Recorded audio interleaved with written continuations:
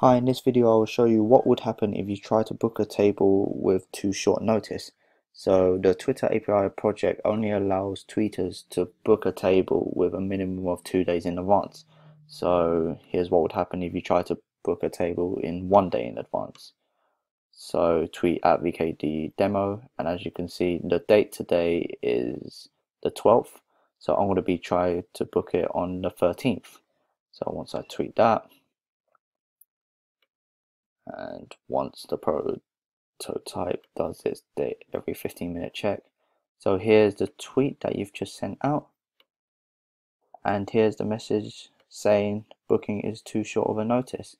And you should, going back to your Twitter page, you should get that automatic response saying the booking is too short notice because the project has only been set for tweeters to book 2 days in advance.